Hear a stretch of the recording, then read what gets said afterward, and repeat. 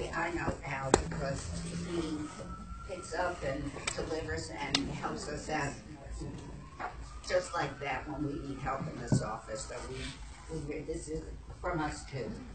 Okay. Alvin Jones is a stock clerk with the facilities unit at the Division of Training and Employment, where he's demonstrated his dedication by not only performing his work duties, but also serving as a messenger between county offices and assisting with the setup for meetings and events.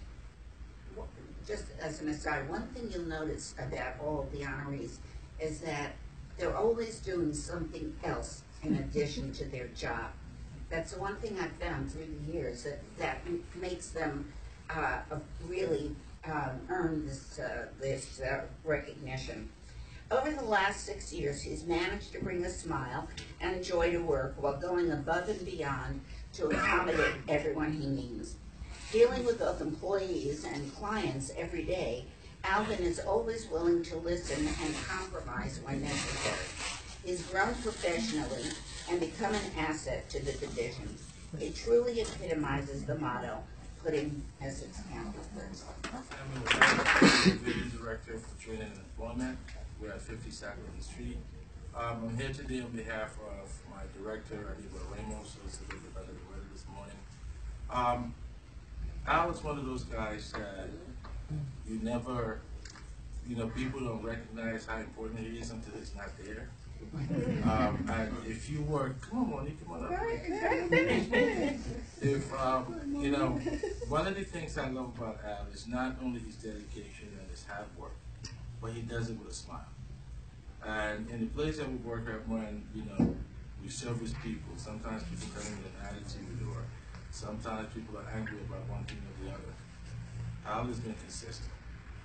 And that is one of the marks, I guess, of someone who is not only dedicated, but cares and enjoys the work that he does. I know that I was one of the first recipients of this award, and I know how it made me feel. I felt proud, I felt acknowledged, I felt respected, and it made me work even harder. And I think this morning, Mr. Jones has the same sentiment. So, congratulations.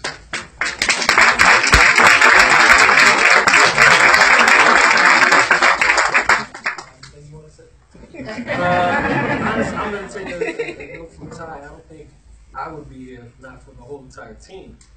It was very, how can I say it? It was a jarring experience for me having to work here, because most of my life I'd have to deal with other people, deal with professional people. It was mostly, I'm a musician in my main life, so I don't really have to be too professional.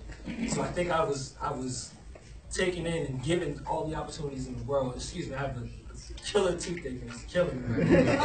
Excuse me, but I think I was taken in and given opportunities that a lot of people, they kind of squander because they don't understand how to just keep the train going. Sometimes you have to, and it's funny, it's Black History Month. I think black people, we have learned that you have to keep the train going. You can't let anybody hold you down. You can't let anybody stop you. So I appreciate the team for even thinking of me, because again, I don't say anything. I know you just gotta keep the train going. You gotta keep on moving. So I appreciate everybody who showed up. I see you back there, Neef, my sister's here. Appreciate all of you people, all of you, everyone. Joyce, Joe, everybody. So many faces I know. I want to get everybody, because I know that we be running go. We're always on the move. So thank you again.